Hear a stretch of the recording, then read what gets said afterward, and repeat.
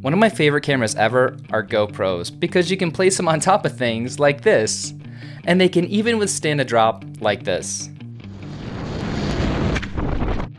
That was one big drop. But they're also one of my least favorite cameras because of the mess that you deal with when you bring them back into the computer to edit.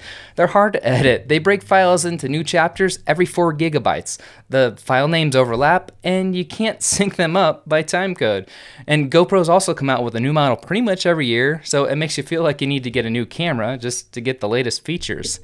Well, something I just learned about it's way too good not to share. It's a little beta hack and it's super legit and it gives a lot of new functionality to help you both on set and in post-production. It's called GoPro Labs. So today let's take a look at upgrading your GoPro Hero firmware with GoPro Labs.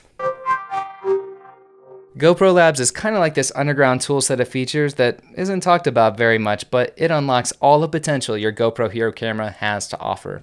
If you've been around Canon DSLRs for very long, you might remember Magic Lantern. In fact, the very first video I posted on this channel was how to install Magic Lantern.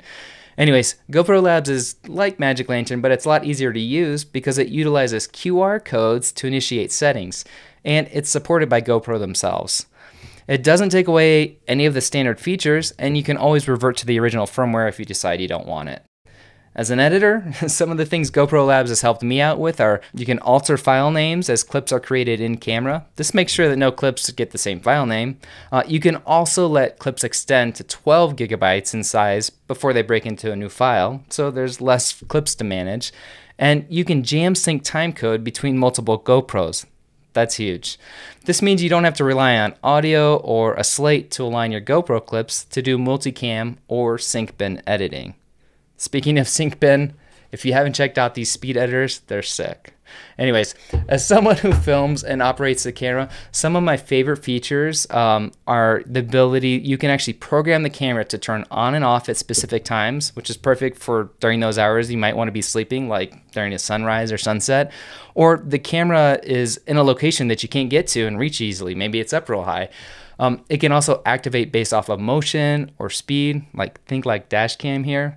Anyways, there's so much more, so let me just show you how to install it and get started. Go to the website in the description for GoPro Labs. Click Get Started. Find your specific camera model. It currently works on the Hero 9 Black, the Max, the Hero 8 Black, that's what I've got right here, Hero 7 Black, and Hero 5 Session. Download and unzip the file. Insert your micro SD card into your computer and drop the update folder, the one you unzipped, not the actual zip file, onto the root directory of the micro SD card. Eject it, make sure your camera's charged up, and plug it into your GoPro. Turn on the camera, and it'll take about a minute or less to install. When it says update complete, you're now ready to use it with QR codes, which I'll show you next. You've got a couple of options to load these newly unlocked settings onto your camera. The first and simplest is just to go to the website that you downloaded your firmware from and click Create Your Code. The link's in the description, and this is a good site to bookmark on your smartphone so that you can change and load settings when you're out on location. Let's scroll down and create a code for changing the file names to something unique for this camera. This makes linking files in post-production much easier when every clip has a unique name. You can of course rename this on the computer, but this just makes life easier. File renaming is just for the GoPro Hero 8 and newer, but the QR code process is the same for all settings. Choose Altered File Naming. You get a description and a warning letting you know that the GoPro app won't support these new file names, but they're still good to go once you copy them to your computer. And the same thing goes with the 12 gigabyte chapter setting, which is great, but the clips are only going to be visible once you copy them over. You can't see them on the app or the device. So click Altered File Naming again, and that's going to take you to the actual GitHub page with the actual QR code. That's what you're going to be scanning.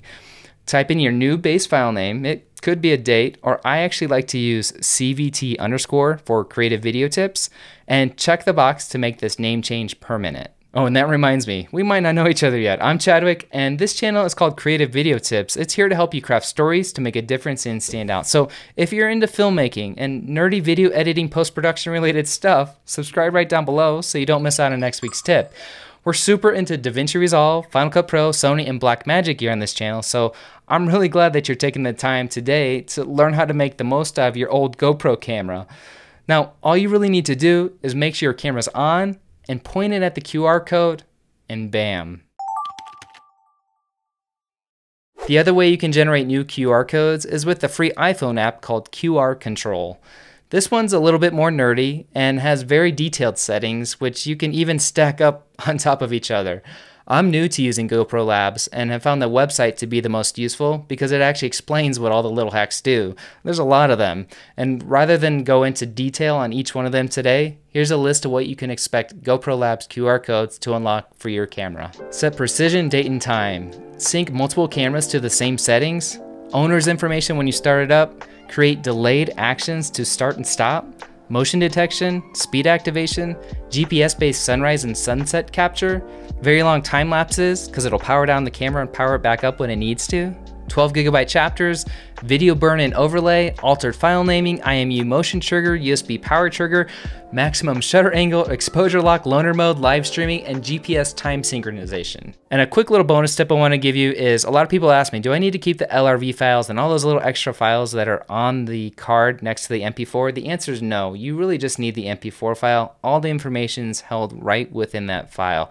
The LRV files are low resolution video files to help you play back on the device.